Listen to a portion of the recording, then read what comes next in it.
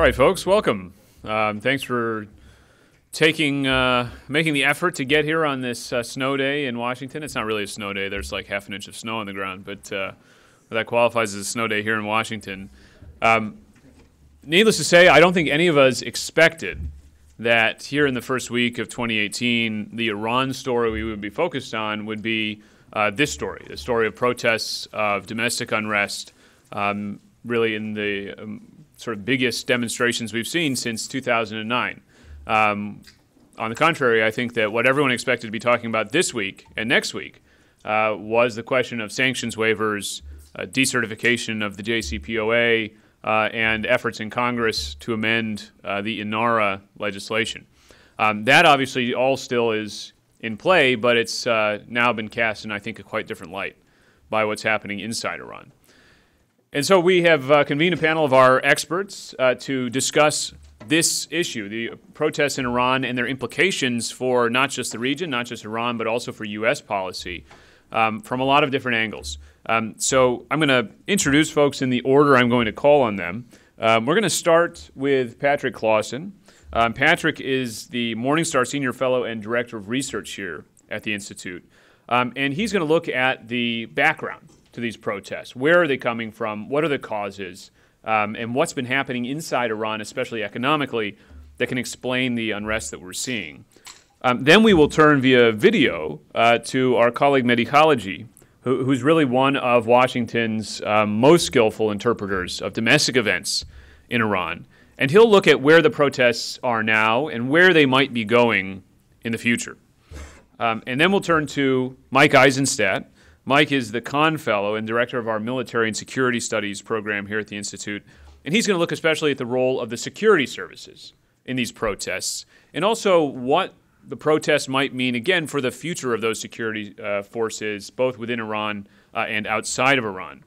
And then finally, I'll turn to Hanin Gadar, who's our Friedman Visiting Fellow, who's going to look at how these protests might reverberate in Lebanon, outside of Iran's borders, but certainly in places where Iran is spending those billions of dollars that the protesters have cited as one of their grievances. And then throughout all of this, as is our practice here at the Washington Institute, we will talk about what U.S. policymakers should be doing about all of this. I think so far, I'll just give you my sort of 1 minute of personal take here. So far, I think the Trump administration has tried to demonstrate its support for the protesters through the president's Twitter feed, through statements by U.S. officials, and has tried to rally some sort of international response, international pressure to complement the U.S. statements. I would say that so far international statements have been relatively mild, especially compared to American statements, and so that effort is still underway. And I'm sure that we'll see this effort develop as the days and weeks unfold. We may see some more sanctions on Iran for human rights abuses. And of course, I think this will inevitably play into those big decisions which are coming next week regarding sanctions waivers and the certification or decertification of the JCPOA. But I'll leave my contribution at that, and I will turn now to Patrick. And we'll be speaking, I think, from the table, unless you want to come up here, Patrick. It's up to you.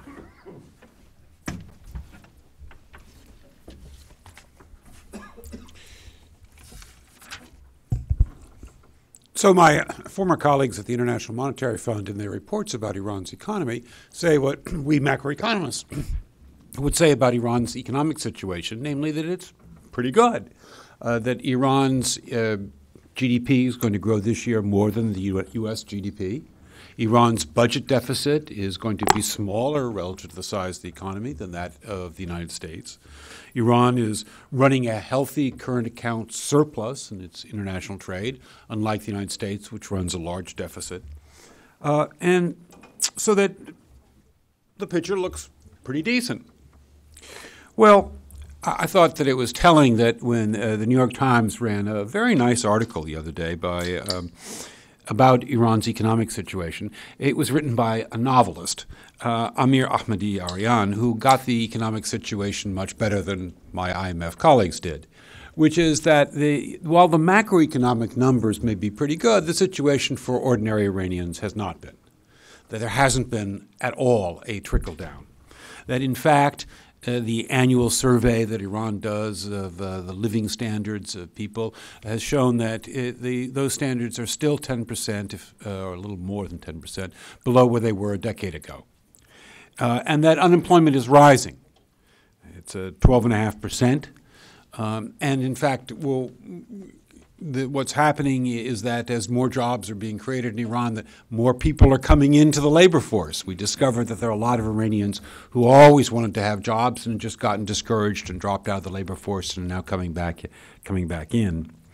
And in particular, the inflation is back up again. That was the one great accomplishment of the Rouhani's first term, is that he was able to bring inflation down from 43% per annum down into single digits. Well, it's back up again. And furthermore, the price increases are heavily concentrated in the items that are consumed by ordinary working people. So bread prices rose for the first time in 3 years by 15% a couple weeks ago. Iranians, by the way, eat 353 pounds of bread a year. Think about that. That's impressive. And famously, egg prices and chicken prices are up sharply. Furthermore, as Mr. Arian pointed out, the rich in Iran are flaunting their wealth. I recommend the Instagram account that has well over 250,000 followers, which is called Rich Kids of Tehran. You can see the lifestyles, the truly ostentatious. I mean, if you're in the market for a nice Maserati, for instance, you can see a good selection of them, and the parties that they throw, the clothes that they wear. I know enough, thanks to my significant other, about clothing to say that's expensive. And frankly, it looks like nothing so much, the feel of what's going on in Iran at the moment is nothing so much like what happened in the Shah's days, where the Shah in 1971 organized a coronation ceremony at Persepolis, bringing thousands of foreign guests, chefs from France. They drank over 2,000 bottles of wine. I mean, it was the ostentatious wealth. And the Shah's government really shifted from concentrating on national economic development to concentrating on the good times for the select few. And that is increasingly what the Islamic Republic feels like. So that's the overall picture behind these protests. Now, let me focus on two specific issues, though. One is the cost of Iran's destabilizing foreign activities. We often say that, oh, well, their support for these various terrorist movements and their nuclear programs really not that expensive. Well, that may be true in absolute numbers if you compare it to the size of the U.S. economy, but it's not particularly true compared to the size of Iran's economy. Now, we don't have precise numbers, obviously, on how much they spend on supporting the Syrian government and various terrorist groups. The U.S. government often likes to use, in its internal thinking, the number $7 billion a year, which I think is a bit high. But if we throw in the nuclear program and the missile program, it's certainly in the billions of dollars. I think that it would be very hard to make the argument that the expenditures are less than about $4 or $5 billion a year, roughly half of that going to the Syrian government, big chunk going to Hezbollah. That nuclear and missile program is not cheap either. And at $4 to $5 billion, that's 1% of GDP. Well, by comparison, 1% of GDP in the United States would be $180 billion. Now, I don't think anybody would say that $180 billion is a small amount of money. Well, 1% of GDP is real money. And that's a minimal estimate. As I say, what the U.S. government usually uses is an estimate twice that. And furthermore, that's just for the direct costs. If we throw in indirect costs, we get a lot higher number. So, for instance, the new budget that was proposed by President Rouhani and for the next fiscal year in Iran says that military expenditures are going to be $12 billion. Well, much of that's frankly not necessary, except because of Iran's adventurous foreign policies. And so certainly there's another at least 1% of GDP that is due to the adventurous foreign policy. By the way, that $12 billion estimate, some people have said, oh, he's trying to inflate it in order to embarrass the Revolutionary Guards. Actually, that's finally brought the Iranian government estimate of what it spends on the military close to that of international institutions like the usual arbiter of these things, SIPRI, the Stockholm International Peace Research Institute, which says that Iran's military spending is $12 billion a year. So my first point would be Iran's destabilizing activities are, in fact, real money. And indeed, it's instructive that the amount of money that Iran is spending on these activities, minimal estimate, 1% of GDP, that is more than the budget cuts that Rouhani proposed. He proposed cutting in half the expenditure in cash money to be given to the ordinary Iranians, and that would not have been necessary except for this expenditure on these destabilizing activities. Well, my second point would be things could get a whole lot worse. That's not me. The banking system in Iran is tottering. There has been an explosion of credit institutions that are kind of like credit unions in the United States that now hold about 25% of deposits. And many of them are connected with the Revolutionary Guards. Many are connected to prominent clerics who claim that they're collecting Islamic taxes. And these credit institutions have paid little attention to the Central Bank of Iran. And they've been paying outrageous deposit rates and charging outrageous loans. When you're charging 35% a year for loans, I can tell you there's not a whole lot of legitimate economic activities that can pay that kind of interest rate. And several of them failed in November. And we saw street protests in Tehran. The first time we've seen chants of death to Khamenei were during those street protests. There is no system of deposit insurance in Iran. If a credit institution fails, you lose your money. The banks are in not much better shape. They are desperate for liquidity. They've been borrowing from credit institutions. The Central Bank of Iran has put a cap on the amount that institutions can pay in interest. 90% of the institutions were violating that cap as of last June. And the Central Bank has been trying to get Iran's banks to report under Iran's generally accepted accounting practices, not the international generally accepted accounting practices, but just Iran's generally accepted accounting practices. And the few banks that have done that have gone from reporting profits to massive losses. The government has spent 2 years dithering about this situation. There's been no action on proposals to modify the central bank law to allow it to regulate the credit institutions. And this is a classic recipe for disaster.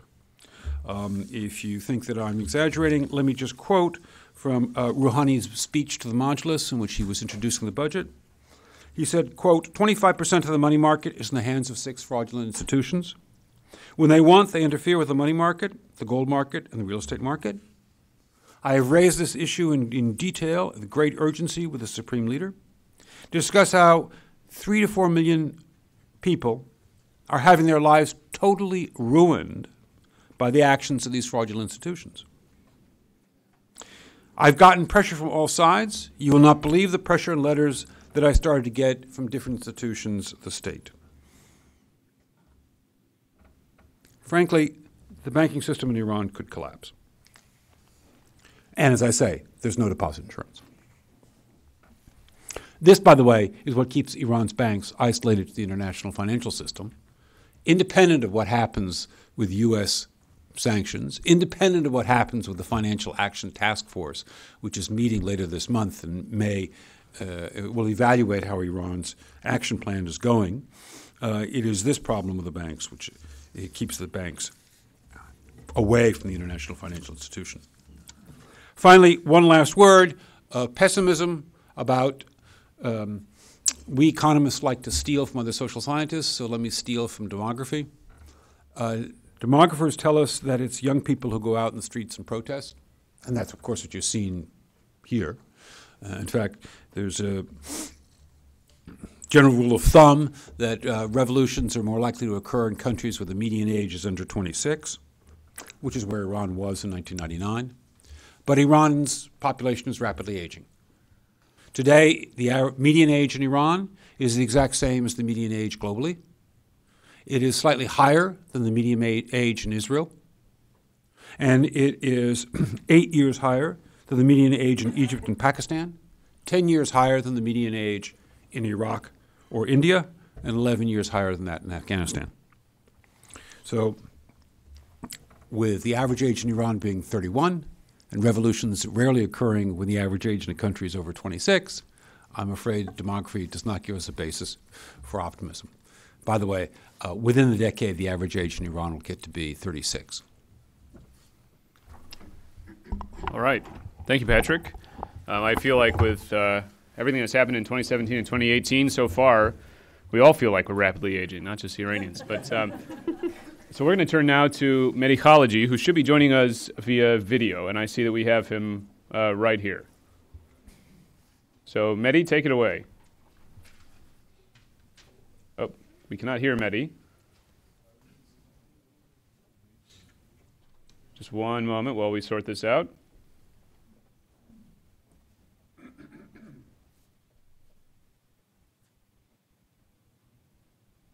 Pantomime. Can you hear us? Sorry about that. Perhaps. Corey, should I move on to the next speaker, you think? Is this Can you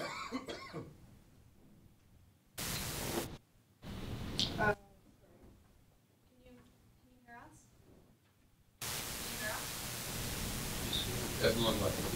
all right, so Yeah. while we sort out these technical issues, maybe let's move to Mike Eisenstadt as our next speaker. Great. Thanks, Mike. Let me just say that first, I think the first thing I would say is that the regime has been very effective in closing down information coming out of Iran, and as a result, it's been very hard to really read events there. As it is, it's hard enough, even when there is a flow of information in these kind of developments, to read events going on thousands of miles away during potentially violent and potentially revolutionary situations. But even the videos that have been getting out have been very low quality, and it's been very hard to judge which units are involved and exactly what's going on the streets there. So that said, my comments are somewhat tentative, but I think there's a number of things that are rooted in long-term trends in Iranian society and in terms of the way that the regime has responded to previous bouts of violence, which enable us to at least create a framework of analysis here. So let me just say the first thing in talking about these kind of events in Iran is to understand that the founders of the Islamic Republic are revolutionaries, and there is nothing that revolutionaries fear more than counter-revolution. Because, first of all, they know that revolutions can occur. They made a revolution once in their youth.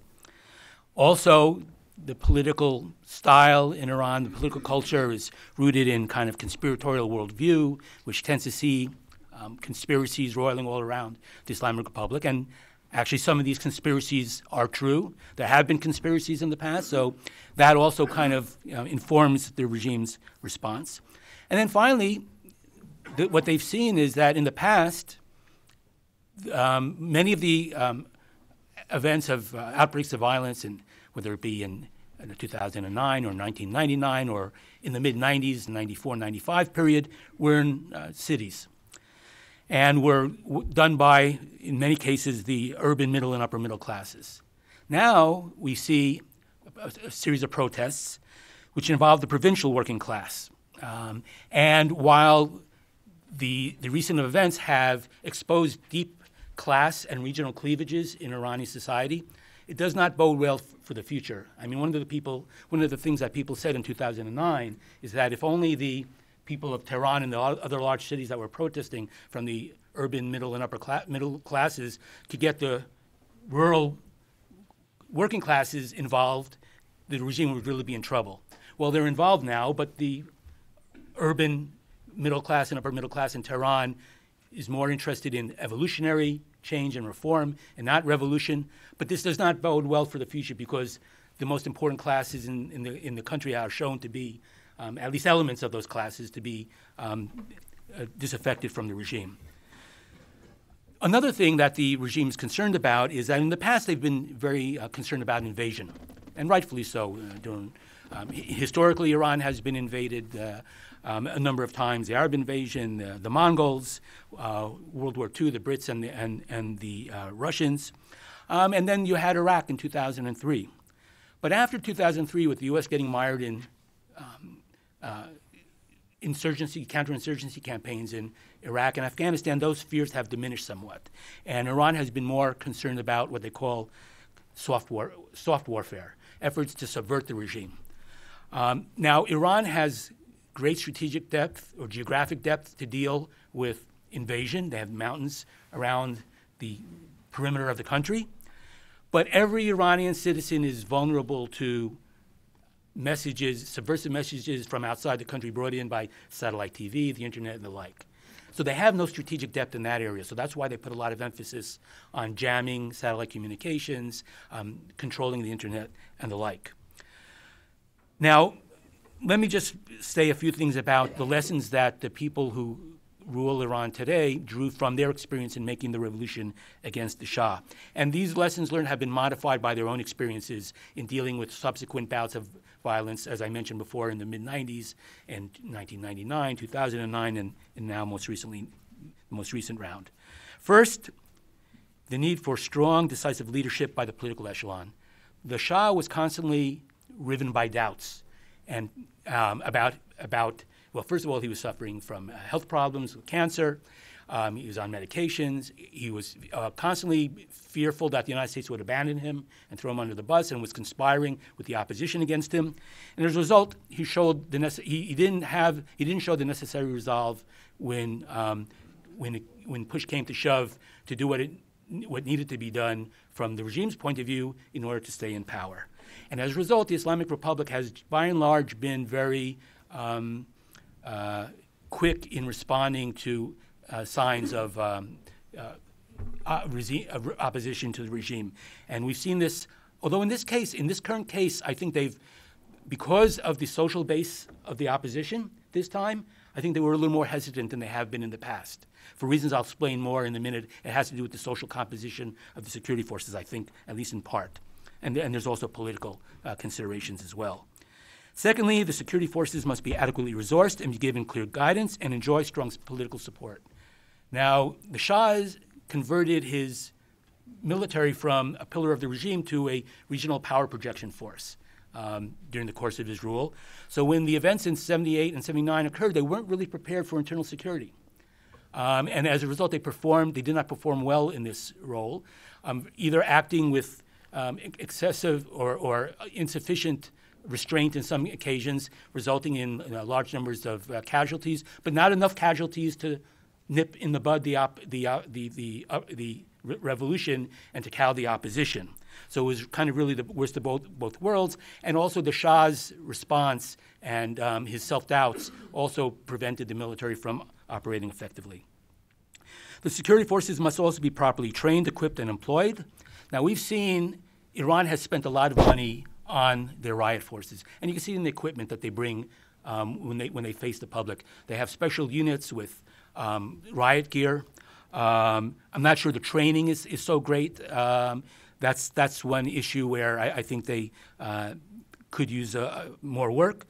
But one thing that's been very important as a result of their experience during the revolution, what happened during the revolution against the Shah is that when there were people killed, you had a 40-day mourning period. And at the end of the 40-day mourning period for the people who were killed in the previous round of demonstrations, you'd have more demonstrations with more people killed, and you had this snowballing effect. And as a result, the current regime is very careful in its use of lethal force in order to prevent that kind of dynamic from happening. So as a result, they tend to rely on truncheons and face-to-face violence on the street, and by and large, only the very discriminate use of firearms. There have been some cases that I think, perhaps due to indiscipline, firearms have been used, or maybe it was selectively done in the current round of violence. But they're very careful not to engage in lethal overkill. And then finally, morale and cohesion of the security services must be preserved. During the Shah's rule, a lot of the junior ranks of the military, the junior officers had recently gotten college degrees, and they were exposed on the campuses to many of the revolutionary currents then present in Iran. As a result, many of the junior officers were sympathetic to the opposition, as well as many of the enlisted ranks who were from the same social background of many of the people who made the revolution. And this has been a constant problem or constant fear of the Islamic Republic. Now, this was not so much of a problem maybe in 99 or 2009, when still a lot of the security forces who are, by and large, drawn from, not from major cities or from, middle and lower middle classes and the working class, were dealing with upper middle class people, and there's a class divide that was at work there. But during the current round of violence, this has been a real problem, because now you have the Mustasafin, the people who, in theory, the revolution was made for, facing against the security forces who are supposed to be protecting those people and representing those people, and in many cases are drawn from those parts of Iranian society. So this has also been a factor, I think, in their kind of very restrained and careful response in dealing with the current violence. That said, let me just discuss, and I'll wrap it up in just a couple more minutes, Iran's method, their art and science of social control. As I mentioned, trying to avoid large-scale use of lethal force. There's no Tiananmen Square moments like we saw in Tiananmen Square when you had the protests in China. The army went out with tanks on the streets. You don't see that in Iran today, in part because there's also, again, fear that this would fracture the military, but also, again, they don't want to set in train this kind of snowballing effect of opposition against the regime.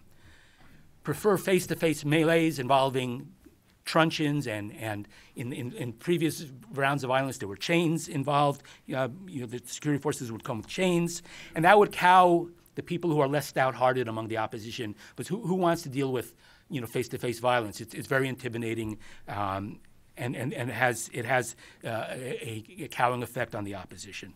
They prefer to identify leaders of the opposition and pull them away, put them under house arrest, induce confessions about that they're working with foreign intelligence services, and thereby demoralize the opposition. And as we saw in 2009, also a lot of common protesters were brought in, subject to all kinds of mistreatment, sexual and scatological humiliation, sleep deprivation, and then they were set loose to go home to tell people what they experienced under detention, which was extremely humiliating and had a dramatic psychological impact in terms of demoralizing the opposition. So undermining the morale of the opposition is really is key to how the Iranians do it. They basically focus on, as I mentioned, decapitation. But then what do you do in the current case when you have a leaderless opposition? Decapitation doesn't work under current circumstances, but patient attrition, demoralization of the opposition, pushing back gradually over time, I think is their preferred quote, the preferred way of doing these things. And let me quote here from Maziar Bahari, who was a Newsweek correspondent who was in Tehran in 2009 to cover the uprising then, where he talked about he was told by a government minister about the techniques of the Islamic Republic for dealing with these problems. He said, the minister said, the problem with the Shah's secret police was that they thought they could break a prisoner's will through physical pressure, but that often just hardened the victim's resolve. What our brothers after the revolution have masterminded is how to break a man's soul without using much violence against his body. I think that really encapsulates kind of the regime's approach to dealing with these kind of problems. So how does this end and where does this go? First of all, I have no idea exactly the future trajectory of violence and opposition in Iran. These things are impossible to predict. To some extent, it'll be a function of how the regime handles it. If they engage in missteps, we could see a dramatic increase in violence. If they, you had in Iran Black Sunday in September of 1978, where several hundred people were killed in one day, and that further energized the revolution. So if they engage in missteps, it could add a new impetus to the opposition. Long term, I think in the past we've seen Iran after 2003, after, for instance, the U.S. invasion of Iraq, Iran devoted a lot more resources to internal security forces that would have to fight an American invasion force. So I think we're likely to see the diversion of resources in coming years more to internal security, away from force building that might have use in external operations. But that said, in terms of Iran's deployments in places like Syria and Yemen and Iraq, by and large, they're using very small numbers of people from a very small portion of the military, the Quds Force, and also some other parts of the IRGC. It's never been less than a fraction of 1% of the Iranian military that's been deployed overseas as part of their regional activities. So I don't really think it'll have a major impact on their activities in Syria, for instance. And anyhow, Syria is kind of winding down. And Iranian casualties in Syria in the last month or so are way down over previous months. So to the degree that people are demanding an end to Iran's foreign interventions, they could say, look, we're already kind of, we're pulling back and we're retrenching. Deaths in Syria in December were way down compared to the previous month, about less than half, from I think 12 to 5. And I think all they have to do is use more Lebanese Hezbollah and Iraqis and Afghani fighters, and they'll be okay in that regard. Finally, in terms of policy recommendations, what we should be doing, I think by and large events in Iran will be affected most by developments on the ground. But I think it's important that we do certain things in order to, first of all, shield to the degree that we can the Iranian people from the potentially harsh actions by the regime, and create space for the opposition to continue to protest peacefully. Again, for the longer these go on, the more it'll have an impact on the economy. And there's no reason for us to actually, in that light, to snap back our nuclear sanctions, because these will have an impact on slowing down the economy. Just because people, A, will stay home because of the security situation and they won't go to work, and B, any company that was thinking about investing in Iran now, I think will think twice. And the numbers that we're thinking of investing, I think, were much less than expected because of the threat of American sanctions and the like. And I think this will only further chase potential investors away. So I think really, there's no need for us to waive the nuclear to not waive the nuclear sanctions now. We should continue with the policy we're going. Don't pull out of JCPOA, because that'll redirect the attention of the Iranian people from the regime's inability to solve their financial problems to us. And we shouldn't make the United States the issue here now. And I'll conclude my comments with that. So thank you. Great. Thanks very much, Mike Eisenstadt. I think we're ready to go now with Mehdi Khalaji. So let's try turning to him once again.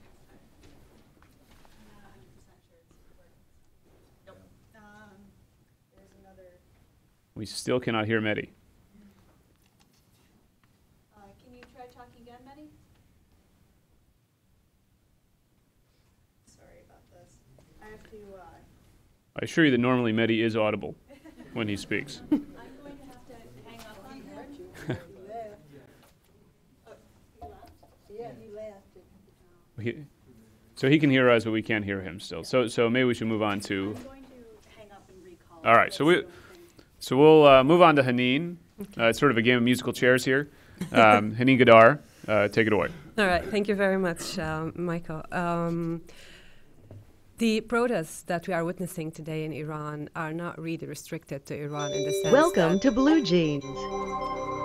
Apologies. To connect to the...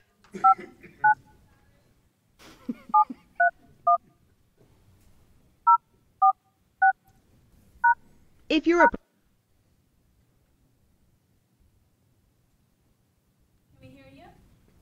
Can you ask him to say something in the microphone? Mehdi, can you hear us? So Mehdi can hear us. We can't hear him. So Corey, let's just move on to Haneen. Let's just move forward. Thank you. Okay. So the discontent and the anger that has sparked the protests in Iran that we are seeing today is not really restricted to Iran when it comes to Wilayat al-Faqih and the regime's operations in the region. Hezbollah, that is leading Iran's military operations in the region, is also facing its own and very similar challenges in its own constituency, mainly in Lebanon. The context And the signs of discontent in Lebanon within the Shia community per se are very similar to what we're seeing in Iran today and the background of these protests in Iran. A little bit about the context here. The accumulating anger that led to these protests we've been seeing a lot of signs of also accumulated anger within the Shia community in Lebanon. This has increased drastically with Hezbollah's involvement in the war in Syria. Not only because the war in Syria is dragging and the war in Syria has caused the Shia community more deaths, more losses than in all Hezbollah's wars combined, but mainly because it has affected the economic situation of Hezbollah's constituency as well. In Lebanon, the only two institutions that are actually paying salaries on time today are the Lebanese government and Hezbollah. The rest of the private sector, local NGOs, even except for the international companies, of course, are going through major economic problems. So Hezbollah and the Lebanese state are still paying salaries on time. Lebanese state to a certain extent, of course. There are in Dahi itself, which is Hezbollah's southern suburbs, knowing that there are 4.5 million Lebanese in Lebanon, in Dahi itself, you have 700,000 residents. And within the Shia community as a whole, according to estimates, a quarter of the Shiites in Lebanon are on Hezbollah's payroll. The rest are facing problems.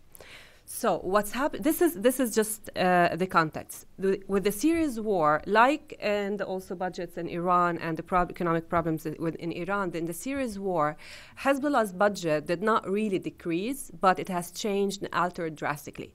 In the past, before the war in Syria, the whole Shia community was benefiting from Hezbollah's social services, which has also sometimes served non-Shiites in Lebanon, allied Lebanese.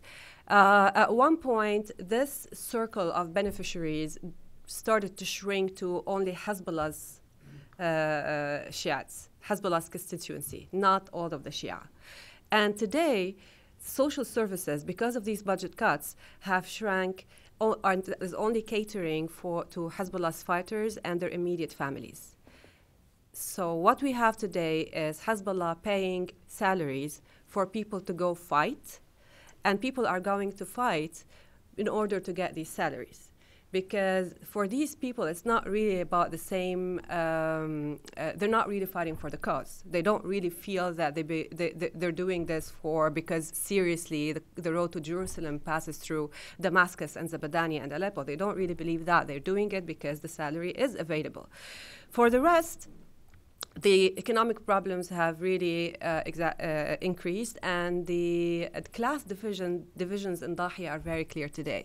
If you go to Dahi today, you have very, very, very poor neighborhoods and very rich neighborhoods. The middle-class neighborhoods are starting to disintegrate into poor or rich, like Har Tahrik, which was considered a middle-class neighborhood. It's part of it today is very poor, and the rest is rich. The rich are benefiting from the war in Syria, and the poor have no options but to fight in Syria. So, and those fighting in Syria are not only getting the salary, but also getting the whatever is left of the social services and their families. So what you have today is a huge gap, not only a class division, but also a huge cultural gap between the fighters and the non-fighters. And this is creating serious tension between the two communities within the Shia communities, the fighters community and the rest of the community, the Shia community, including Hezbollah's community. So, and the signs of this discontent had been expressed several times in Lebanon, and there have been protests inside Dahi, which is Hezbollah's stronghold in Beirut.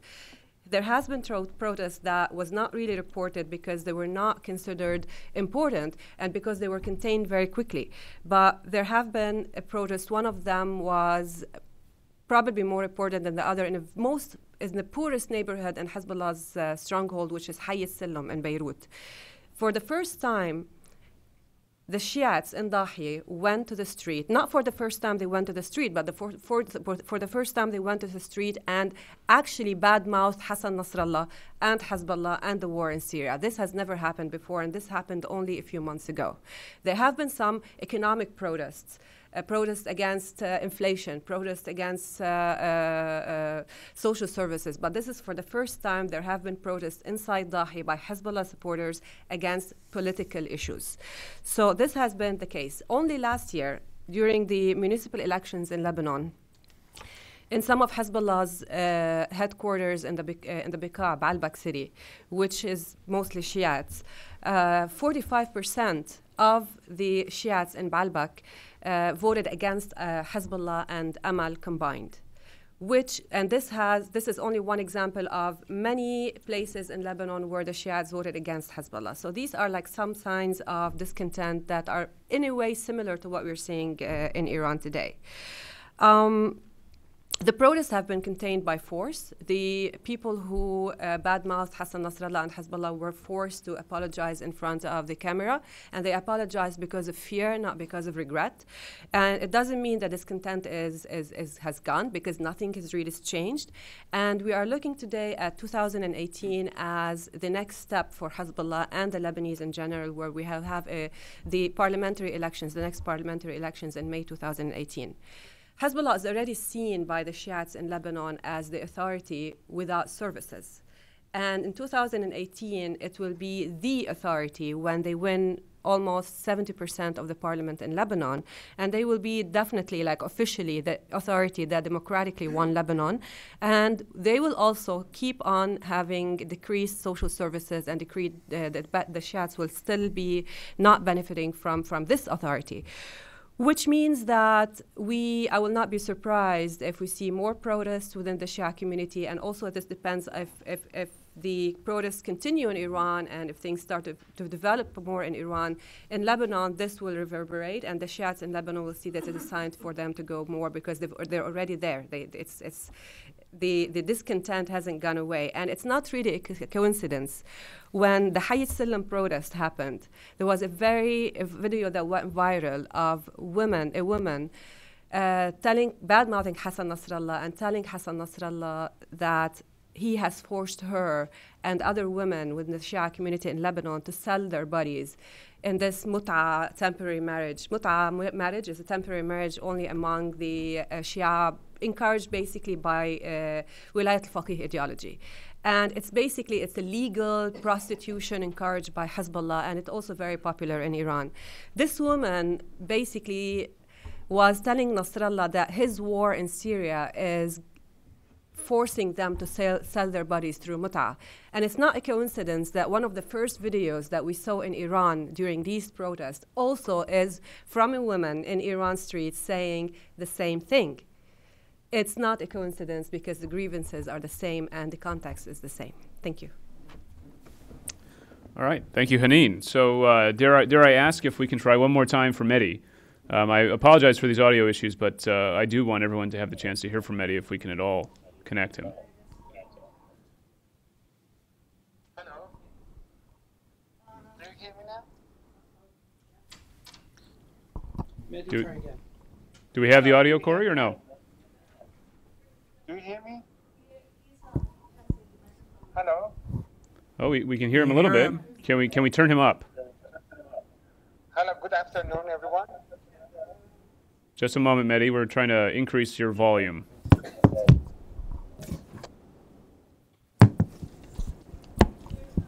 Go ahead and say something, Mehdi. Is this okay now? Is that all right? Can people hear him? Do you hear me? Okay. Yes. Okay, Mehdi, go ahead. Speak loudly. Speak as loud as you can. Okay. Yes. Good afternoon, everybody. As Patrick, do you hear me now? Fine. Yep. Speak as loud as you can, Mehdi. Thank you. Okay. Recent protests in Iran are just the expansion of protests started about 3 months ago in various cities of Iran. As Patrick mentioned in his speech, protesters were those who lost their money in some private banks and financial institutions. So this is not the whole thing is not new, but its scale is obviously a new scale in recent years. And it's different from what happened in 2009, because the protests in 2009 were in big cities. Now we see in remote areas, villages, the cities like, Izeh in Khuzestan, and many of these cities' names were not heard by people in Tehran or Isfahan or Shiraz. So I think the whole thing was not unexpected that much for the government. Mehdi, I'm sorry. I'm going to cut you off because it's just too quiet. I'm afraid that folks here are just not able to make out what you're saying. So apologies for that. I'm going to instead move to the question and answer period. So I apologize again to folks for the technical audio issues there. And I instead want to sort of move into a Q&A and discuss especially as I said, the implications for U.S. policy and how we see things going forward. So I'm going to give folks in the audience a chance to ask their questions. But I want to start with one question which I think will increasingly be on people's minds as these protests develop or as they subside, depending on what happens over the next coming days. If they don't subside, of course, I think that has profound implications for Iran and for the region. But assuming these protests are either suppressed or simply fizzle out on their own, I'm curious as to what each of our speakers thinks will be the longer-term implications for Iran and for the region. One thing we saw, for example, after the 2009 Green Movement was that even after the people had been sort of cleared out of the streets, that you had suddenly this coalition between reformist forces and the more pragmatic traditional forces, which put quite a bit of pressure on the hardline elements of the regime and ultimately led to, I won't say culminated in, but led to the election of Hassan Rouhani. So any thoughts on what the longer-term implications of what we're seeing today might be? Well, the big question is what's going to happen when Khamenei dies. Everyone in Iran anticipates that that's going to happen sooner rather than later, and that's going to be a real moment of transition, and that whoever takes over from Khamenei is going to have an opportunity to have a reset. And the question is, what will that reset look like? And I would say that what these protests have done is shaken the conviction on the part of the Islamic Republic's leadership that they really have the hearts and minds of ordinary Iranians. And that, well, for all the noise that you hear in the big cities, especially North Tehran, that when you get right down to it, the hearts and minds of ordinary Iranians are with them. And they can't be sure of that any longer. And they can't be sure of just how much the ideology really matters to those people. And this is a regime built on ideology. And so if the ideology is going wobbly at the knees, that's a big problem. I mean, look, there have already been lots of Iranian commentators who have said the last few years that Iran feels more and more like Brezhnev's Soviet Union, in which everyone goes through the motions of mouthing the ideology, but that's not really what they're about. Well, of course, Iran's successes abroad, which have indeed led to quite a burst of nationalist pride in Iran, has to let the regime kind of reinvent itself as an Iranian nationalist, at least as much as Islamic revolutionary. But if it turns out that ordinary Iranians, while they may be proud of Iran's accomplishments abroad, they don't want to pay for it. And they'd really rather see the money used elsewhere. That's going to be a big problem for the regime. Big problem for the regime. If I could just dovetail with Patrick's comments, many people, including myself, had thought that as a result of the activities of the IRGC in Syria and in Iraq against ISIL, the IRGC had gained a kind of a new degree of respect in Iranian society, and Qasem Soleimani was kind of a rock star. And what's interesting is to see the degree to which the hostility of many of the protesters are not just directed against the clerics, but against the IRGC, which is part of this kind of clerical military system, which is kind of deeply embedded in the economy. So there was a lot of people assumed that if there were to be a post-clerical regime, or even if the clerical regime was to continue after Khamenei's death, that the IRGC's role would be even stronger in a follow-on regime. And that might still be the case, but, one where a few months ago it looked like many people would accept that or would accept Qasem Soleimani run for president, it's not clear that that's going to be something that would lead to a more stable status quo after Khamenei's death. So, I pose it as a question, really. Just one thing. I think a lot of people, like speaking of the region, Lebanon, Syria, Iraq, Yemen, elsewhere, especially in Lebanon and Iraq, you feel that a lot of people are surrendering to the idea that Iran is winning and Iran is there to stay and it's not going anywhere because everything is because of the status quo. Any sign of weakness in Iran, in the regime and Quds force, any sign of weakness, I think it will push people to reconsider. And I'm thinking mostly Lebanon today, you know, like a lot of the political forces in Lebanon today, so far they're not there, but at one point, if this goes on, they might reconsider the recent compromises with Hezbollah regarding the electoral law, regarding the political system, how things have changed in Lebanon recently to the compromises that have killed actually March 14 coalition. And this sense of surrendering to the status quo might actually change and revive forces that feel like it's time to actually take a stance where no one is taking a stance. Well, and I think that would be good news from the point of view of U.S. policymakers. So with that, let me open the floor to questions from our audience. And if those of you watching from your snowbound homes have questions, do feel free to sort of tweet those at us. Yes, sir. Wait for the mic just one moment. Whoa. Too bad his sound is and let me just, before you start, sir, let me just remind everyone that we are, of course, on the record, and of course, we're also being broadcast live. So go ahead. All right. Ken Marquardt, TV producer. Can anyone offer an evaluation of the size and significance of the pro-government rallies that have been taking place? Well, what's impressive about the pro-government rallies is how long it took the government to organize them. And that usually this is a regime, after all, which engages in mobilization of people on a regular basis multiple times a year. I got a highly honed apparatus for bringing people out. And they can usually turn out hundreds of thousands of people on the turn of a dime. And yet, here we are a week into the protests. A week it's taken them to get people out there. I mean, that's not very good. Furthermore, it should have been pretty easy because, in fact, in the big cities is not where most of the protests were taking place. So I'm impressed by how slow the government has been in their usual efforts to bus in hundreds of thousands of people.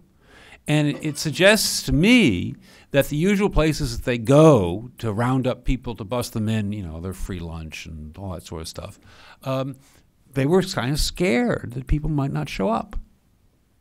And that it wasn't as easy to round people up as it had been in the past. Now, I'm assuming that the government's going to pull out all the stops for the usual kind of big demonstrations that they have, and that we're going to see some really impressive ones. But the fact that it took them a week even to get going. And today's demonstrations, the pro-government demonstrations, were, of course, bigger than the protests. Well, what a surprise. But they weren't the kind of massive sizes that we've seen in the past. All right. I think we have a question in the second row here.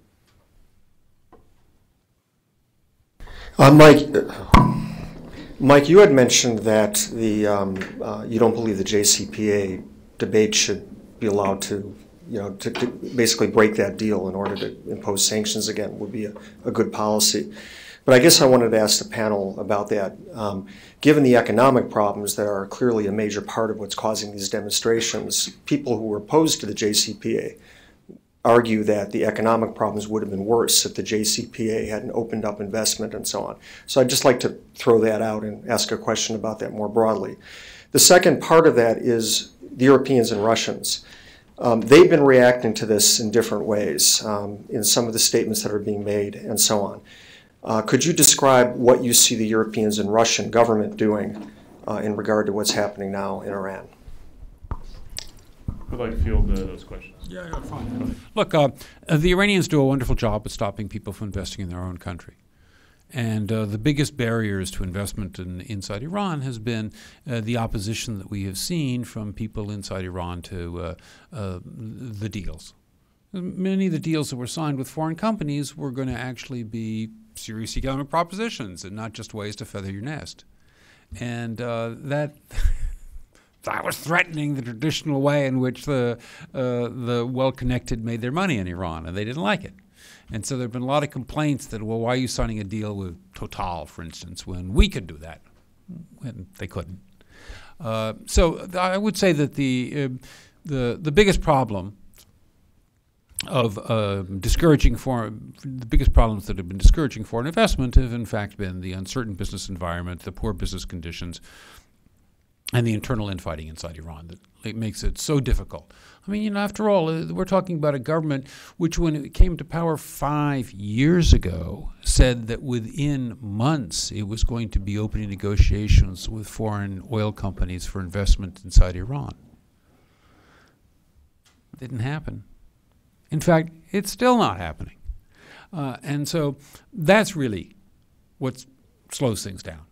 And I think that a lot of European companies that were so enthusiastic about going into Iran, including a lot of companies that have signed these deals that you get headlines about, multi-billion dollars, these deals signed, and then nothing happens, are realizing that Iran's a mid-sized market where you can make some money, but it's not going to be El Dorado, and this is not going to be the savior for the Iranian economy either.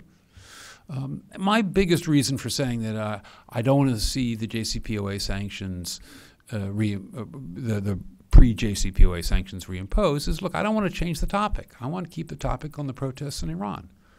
I don't want to make the whole focus be on the JCPOA. I want to keep the protests in Iran and the problems inside Iran as the centerpiece of international attention. And the question of the European and Russian reaction? Well, I'll give my own thoughts on the European and Russian reaction. I mean, what we've seen so far is, I think, predictable from the Russians. What the Russians have said is to have basically supported the Iranian regime's line, which is that these protests are somehow foreign-inspired or even the work of foreign agents. This is, frankly, the similar explanation that Russia would give for any kind of protest within Russia itself, and so it's not surprising. Russia, of course, is also one of Iran's major external allies outside the region. And so, again, this is perhaps what we would expect. And it's also a reason why I don't think we'll see any effective UN Security Council action, because Russia would veto such action. Now, it might be useful for the United States to put Russia in the position of having to veto any such action, but I think we know what Russia would do. The Europeans are more complicated, I think, because the United States, I believe, really would like to see some sort of joint statement, joint sentiment, at least expressed between the United States and Europe to put some international pressure on the Iranian regime. But it hasn't happened so far, and instead we've seen quite mild statements from the Europeans, which don't really blame anyone for what's happening and call on all sides to refrain from violence, as though there was any equivalency between the Iranian security forces on the one hand and these largely peaceful protesters on the other. Why do we see that? I think that there's probably a few reasons, and I should say that those reactions are milder than the European reactions in 2009 after the rigged election. And one of my colleagues is actually writing a piece about this, Erica, who's sitting behind you here. Why is this? So I think there's a number of possible reasons. The first is, of course, the JCPOA itself and the new economic cooperation, which Patrick was just talking about between Europe and Iran. I think the Europeans bristle at the idea that this is what determines their policy actions towards Iran. And if we had a European up here, they would say, no, that's not fair. The second factor, I think, is that the Europeans have a tremendous amount invested in their relationships with Rouhani and Zarif. And I think the European inclination probably is not to sort of take the side of the street protesters, but to try to work in dialogue with Rouhani and Zarif and perhaps hope that this episode will strengthen those that they consider allies inside Iran. Third, I think, is probably fatigue with instability in the Middle East in general. Obviously, since 2009, a lot has happened in the Middle East, and Europe has borne the brunt of the sort of flow of refugees that's come out of the Middle East, as well as some terrorism, which has come out of the Middle East. And I doubt that they have an appetite for any more such instability, and I'm sure that they're worried about that instability. And then finally, There's certainly some concern about the United States. We have these decisions looming about sanctions waivers. There's been some obviously serious questions about the American commitment to the nuclear deal. And so you already start with a gap between the United States and European positions on Iran, which is quite different than 2009. And I'm sure that the Europeans are eyeing those decisions next week warily and are probably careful, trying to be careful not to do anything or say anything which could embolden the United States to move away from those sanctions waivers and away from the JCPOA. Personally, I think that this should in fact be an occasion for the U.S. and Europe to sort of join our voices together and put some joint pressure on the regime on an area where we can all agree. We may not fully agree on the nuclear question or even on Iran's regional behavior, but I think we'd be able to agree on human rights in Iran. So far, that's not been the case. More questions? Yes, Mark Ginsburg. Excellent panel. Mark Ginsburg, Counter-Extremism Project, and just as a derivative point, I was in the White House and State Department during the 1979 decisions about how to deal with then Iranian revolution, so it's fascinating to sit here and watch this You're again. far too young for that, Mark. I don't believe that. Yeah, well, I was a mere kid then. The Obama administration officials, such as Phil Gordon and Susan Rice, are urging everybody in the editorial op-ed writing, be quiet, don't do anything, don't say anything to rock the boat. And Patrick was absolutely right, and I agree with him about the issue on sanctions. But where do you all come out as a policy for the United States where the Obama administration and its infinite efforts to get the JCPOA passed took regime change off the table? It seems that the Trump administration would like to put regime change back on the table. Where do you all come out on that issue? So let me just ask Haneen if you have any thoughts on this question of is U.S. support or silence better in this sort of circumstance? Since of course you're coming from the region yourself. I'll just note, Mark, that the Trump administration has been careful, I think, so far to say explicitly that they're not seeking to move to a policy of regime change. They've been asked this question several times over the past few days, and I think they've been pretty explicit on that point. So just as a clarification. But Haneen, do you have thoughts on this? No, U.S. silence is definitely not a good idea because simply knowing how Iran functions in the region, specifically, Iran moves to fill vacuums, always. It filled vacuums in Syria, in Iraq, everywhere. Wherever there is like unsettling events, they go and fill the vacuums. And it was very easy to know, like, the absence of any American policy in Syria led to a stronger Iran. And still it's happening because there's nothing is being done. And Iran doesn't want today any confrontation with the U.S. And this was obvious. In a couple of confrontations in Syria, it was obvious that Iran is trying to avoid confrontations with the U.S. And silence by the U.S. at this point will throw the demonstrators under the bus. I don't think this is a good idea. A lot of things can be done. It doesn't have to be direct support, but many things can be done in order to make sure that support is provided for these demonstrators, for people in the region as a whole who are looking at Iran as a threat. Also needs to know that the U.S. is on their side. Yes. Can I? Look, Iran's narrative is that we support friends, the United States doesn't. That's a very strong narrative which they use very effectively in lots of situations. And so if the United States government is seen as not supporting people who are protesting in Iran, Iran will use that once again to feed this narrative, that the United States doesn't actually come to anybody's help, that even if they're when you think they might, whereas Iran does quickly. Not a good idea. So on this one, I'm with Hillary Clinton. When she described in 2014 the actions in 2009 as a big mistake. I'm with her. If I could I'm sorry. Yeah, please. On the question of regime change, look, the Supreme Leader has spent 20 years warning that what the United States' objective is to use cultural invasion in order to undermine the Islamic Republic. This is a man who's made it very clear that he's much more worried about Hollywood than he is about Washington. And his idea of U.S. efforts to promote regime change is Argo. All right? I mean, you know, when Michelle Obama was up there giving the You're talking about the movie, not movie. the ancient Greek Not the vessel, ancient right? Greek, when Michelle Obama's up there giving this award to this movie, right? That feeds their image that the United States government is coordinating with Hollywood this efforts to undermine the Islamic Republic. Now, many of us know the then director of the Woodrow Wilson Center's program on the Middle East, who was arrested in Iran, and when she was visiting her ailing grandmother, and when faced with a fascinating day on which both Noam Chomsky and George Bush issued appeals for her release, the regime put on a program on television in which they explained why they were holding her. And they had an animation of George Soros's weekly meetings with George Bush in the White House to plan how they were going to undermine the Islamic Republic. Now, not all of us knew that Mr. Soros was seeing Mr. Bush on a weekly basis. And we certainly didn't realize that what they were planning together was to overthrow the Islamic Republic. But that's what they put on television. They really believe this stuff, people.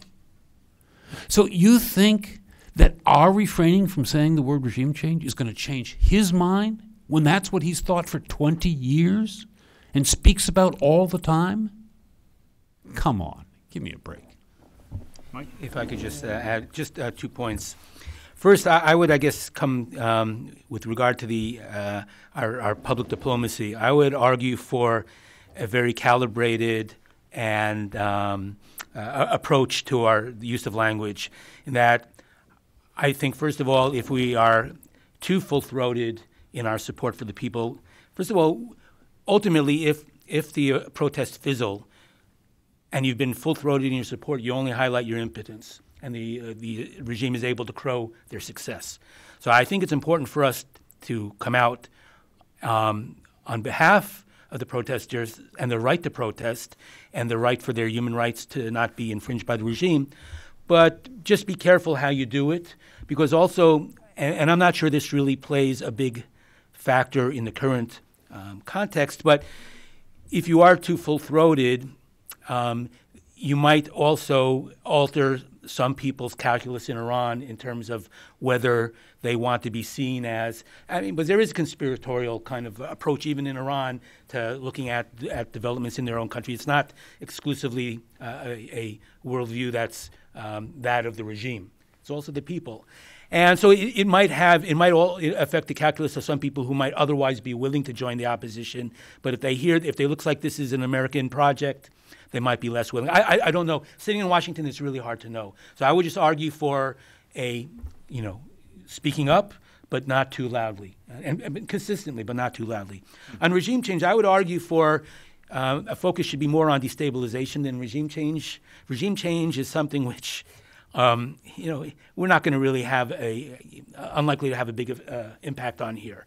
We can, though, in certain contexts. And I would not argue that I would argue we shouldn't do this now, but we should hold out the threat that in the context of our geopolitical competition with Iran in the region, if they start attacking American soldiers or American interests directly, then we will bring the conflict home, and that there is a conducive context to that now, more so than in the past. And that gives us the ability to impose costs on them and to force them to divert resources and to internal security, more resources than they have in recent years. So that's the way I tend to look at this, more in terms of the broader geopolitical competition. Because I just don't know how we engineer regime change from Washington. We can help around the edges at most. But we can impose costs and make things much tougher for them at home if they do things against us in the region that we don't want them to do. See, we have Alan Mikovsky, I know, has a question. Thanks a lot. Alan Mikovsky, Center for American Progress.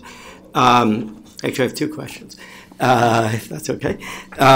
One is, you notice some of the early demonstrations were in Ahwaz and Kermanshah, and I just wondered if somebody wanted to comment on whether there is a meaningful minority dimension to this that is affecting the course of the protests or creates opportunities along the lines that Mike Eisenstadt was just talking about. Second of all, I think it was yesterday in the New York Times, sometime this week, there was an article saying that one of the early triggers of the protests was a leak a few months ago of a budget that revealed spending on Islamic institutions and on clerics that had never previously been revealed. And I just wonder, is anyone familiar with that document? The article didn't go into a lot of detail on it. Has it been explored by experts on this side of the ocean? Sure. Let me start with your second question. That leak consisted of the president's speech to the Majlis, and which drew exactly no articles in any American newspaper whatsoever. And that speech is much blunter than usual. I walked in about 5 minutes into the talk. Did you refer to this already? No. I just referred. I quoted one thing that he had to. I quoted one thing he had to say about the banking system, but he had a lot of things to say in here. And one of the things that he did do was lay out a much more realistic number for a whole lot of things, so it's much more transparent. I mean, Ahmadinejad's budget, one year he sent a budget which was 9 pages. And basically said, I want to spend what I want to spend. That was it. Give me authority to spend what I want to spend. The Majlis didn't do that. But this year's budget speech is extremely blunt, and this year's budget is much more honest than in previous years. Am I going to say that's in order to provoke demonstrations? I don't think so. I mean, that fits with the whole technocratic approach to the Rouhani government, which wants to have more transparency and wants to, flesh things out more. That was their aim. Wasn't to provoke demonstrations. Give me a break, right? And the Revolutionary Guards has traditionally maintained that they spend what they feel like it, and it's not up to the Majlis and the president to decide. And he's saying, no, that's not true. You got to get an allocation and all that sort of stuff. So that would be my comment on that one. On the minorities one, we put out a piece which, while we were sitting here, went out. And look, what it says is that half of Iran is made up of non-Persians. And so if you're going to have the provinces demonstrating, you're going to have a fair number of non-Persians demonstrating. Although, by the way, interestingly, increasingly you find minorities in the cities. One of the things Mehdi was going to speak about if he spoke here was a study that he's completing for us about the Sea of Mashhad, where these demonstrations started. And there are well over 1 million Sunnis living in Mashhad. They're subject to a great deal of discrimination. They're very unhappy. And the fact of the matter is that ISIS is doing quite a successful job in recruiting in Mashhad. And Iran's getting to have a serious ISIS problems on its hands because of the way it treats its Sunnis. All right. So there are a lot of ethnic minority problems in Iran. And when the heartland starts demonstrating, that comes out, right? And there were a fair number of demands about the problems of the ethnic minorities, and ethnic nationalism has also been on the rise. I mean, there's this Azerbaijani nationalism, which, the big thing of the Azerbaijani nationalists is on December 22nd, you get hundreds and hundreds of thousands of them marching 4 hours up a mountaintop, which, given if you know anything about Azerbaijan, where it's typically snowy at that time of year, how you get hundreds of thousands of people to march up a mountain in the snow, God only knows, but that's what they do. Okay. Henning, can I ask you, just as a follow-up to Alan's question, this issue of the budget and this issue of how much Iran spends on its sort of foreign adventures has been noticed a lot in the Western media as something that seems to be animating some of these protests. I wonder how has that reverberated, if at all, in Lebanon, which is sort of the destination for so much of that money. Has this issue of suddenly Iran spending in Lebanon has become a political issue in Iran? Has that reverberated, or is it mostly unremarked? You mean the recent protests? The recent protests, that's right. Protests. So far in Lebanon, everybody has been very, very careful looking at this because they don't want to make conclusions. Like some are excited, some are afraid. To the extent that Hassan Nasrallah gave an exclusive interview yesterday to not comment on this. But this issue of budgets and military budgets has been a big issue in Lebanon for a very long time. This is not recent. Mainly within the Shia community, who have been affected mostly by this budget cuts and budget changes. Hezbollah in Lebanon built itself on 3 pillars. One is the resistance, which is today no longer a priority. 2, social services, which are today drastically cut. And 3 is the only thing that is remaining is the Shiite identity, which is connected to the Karbala and the collective memory of the Shia. That's the only thing that is remaining, and it's linking the people in Lebanon to the Wilayat al-Faqih in Iran. And everything else is an issue. And this has started in 2012 when Hezbollah publicly announced its involvement in Syria and started making these budget cuts. Great. So I think we have a question in the back over here. Hello, Fatkin of the Hudson Institute. Patrick, in reply to the question about the pro-government rallies, pointed out that this took quite a while and that in that sense is a kind of departure from the usual playbook. And I was wondering, from Michael's remarks, whether there weren't additional departures from the usual playbook. For example, it does, as far as I'm aware, they haven't deployed the Basij as they did in 2009. It's been the police force and most recently 3 units of the IRGC to 3 separate provinces. So my question is, do you feel there's considerable either uncertainty, division, potentially damaging divisions within the leadership that in confronting this particular crisis? I'll just talk about the division of labor in the security forces. And let me just say it's really hard to kind of get a handle on, as I said, because of the poor quality of a lot of the videos that's been coming out, exactly who's doing what. The impression I get is that, based on statements of Iranian officials and also what you could see in some of the videos, is law enforcement forces are the first line. Backed up, the law enforcement forces, the police, are the first line, backed up by the Basij.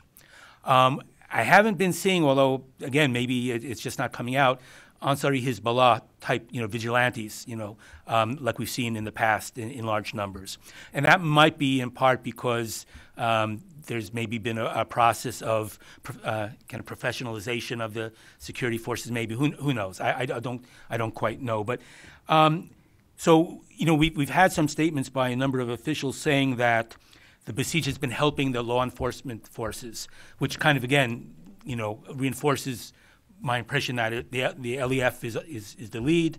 Basij supports them, and then there was a statement by, I think, the IRGC spokesman saying, or commander, saying that IRGC units have been deployed to 3 central provinces. Now, let me just say also, again, it's really hard to get your arms around this. My impression is that in the past, Iran has devoted a lot of resources to creating internal security capabilities in the big cities. So in Iran, you have in Tehran, you have the Sarallah base operations center or headquarters. And Sarallah, they have exercises, they put on the videos, and these are guys that, it's IRGC and Basij and on motorcycles, and it's mainly internal security. Now, if they were planning for, by and large, if most of their assets are in the Tehran areas and other big cities, and now you have a nationwide protest in mid-sized and small, cities and towns, they need time to redeploy these guys. I don't think they were really set up to deal with a small town or rural protest movement. It was mainly the infrastructure was in the big cities and especially in Tehran. So that's one thing that I think we'll see investment in the coming years. And when I talk about diversion of resources from regional defense and power projection to internal security, that's one area I think they're going to have to focus on. They had this infrastructure that was built in the big cities because of 99 and 2009. Now it's going to have to become also in small towns and medium-sized and smaller cities. Great. We have a question over here. Hello, it's Russian Embassy. My name is Alher Lukmanov. It was interesting to witness this very thoughtful discussion. I just have two small minor remarks with regard to Russia and its stance on what's going on in Iran. We've never said it was inspired from outside. What we said, to avoid manipulations or some speculations on what's going on, and it goes with the principle of non-interference. We view it as an internal matter, internal affair of Iran, and it's about the government and the Iranian people to decide, and we're sure they will address it. They are now doing things. They're, of course, finding remedies, solutions to it. And secondly, why it is so, except for it is the international law, that it's our neighbor. That's with regard to what kind of relations we have with Iran. It's our neighbor. It's been a long time a neighbor, and it's a friendly country for us. And we have a lot of and different kinds of relationship with them bilaterally. So we believe that the best way for the security, for the peace in the region, and for the internal security in Iran and other countries is simply to adhere to this non-interference principle. Thank you. By the way, one of our colleagues, Anna Borshevskaya, had a piece that we distributed, which is on the Hill, in which she said, in fact, the Russian reactions to these developments was much more restrained in its comments than in Russian reactions to protest movements elsewhere. And she thought that was quite an interesting phenomenon.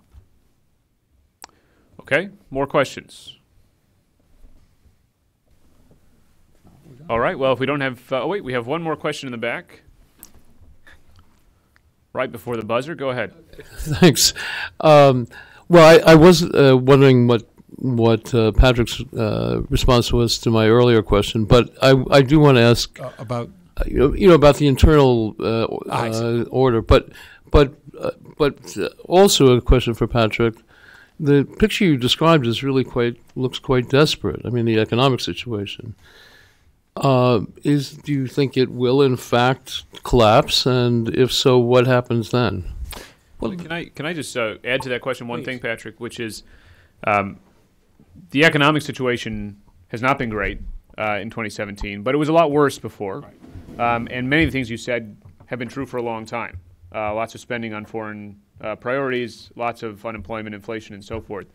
So to supplement Hillel's question, I might ask what makes today different. Look, the macroeconomic situation is pretty good. And the government's got quite a lot of margin to, in fact, resolve the country's problems.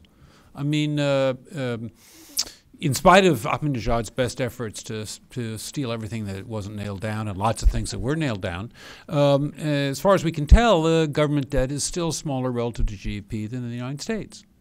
And the deficit's certainly smaller, right? And the banking system's in bad shape, but boy, nothing compared to the situation in a country like Iceland or Cyprus. I mean, it's frankly kind of like ordinary, more like Greece or Italy and Spain. And we have lots of experience of how to deal with these things. And there are lots of people who could provide good advice, like, from International Monetary Fund and other institutions about what to do. But it's been impressive. They spent 2 years dithering about what are modest changes in the central bank's authority, and they haven't been talking about setting up a bad bank that has all the bad loans and recapitalizing the banking system and doing the other kinds of things you have to do when you have a real serious banking crisis. But, it's nothing like the scale of the banking crisis that we saw in Cyprus and in Iceland, two countries which dealt very effectively with that banking crisis. So it's the inability of authorities to take tough decisions that's the fundamental problem here. And in fact, it would be quite possible to resolve these economic problems. And similarly, there's been quite reasonable economic growth. And one can imagine a set of economic policies which directed that growth more towards ordinary people. But what we've seen instead is the Rouhani government is doing the kinds of things that my ex-colleagues, the IMF, would approve of, which is taking the easy route out for finding ways to cut spending and raise taxes that ends up hitting the poor, and there's no trickle down. That's not necessary. I mean, frankly, it would be quite possible to come up with a different set of policies that addressed an awful lot of the concerns of ordinary people. I mean, a deposit insurance system for the banks, that's, excuse me, I mean, there are very few countries in the world that don't have a deposit insurance system for banks. That's not revolutionary. It really would be quite possible to implement that. And then instead of having all those people out there in the streets in Tehran who, because they lost their entire life savings, those 3 to 4 million people that Rouhani referred to in his modulus budget speech who have completely ruined, I mean, you could address that problem. It really wouldn't be that hard. And it has been, I mean, I have to say that I'm impressed by the economic incompetence of successive Iranian governments in not dealing with these things. There's clearly a deadlock and decision-making, a partisan deadlock in decision-making in Tehran, which is much worse than the partisan deadlock in decision-making here in Washington. All right, well, that brings us to the end of our time. So let me first thank our panelists. I want to also thank you. I want to also thank our staff around the room who assisted with the events, and thank all of you for coming. Have a good day.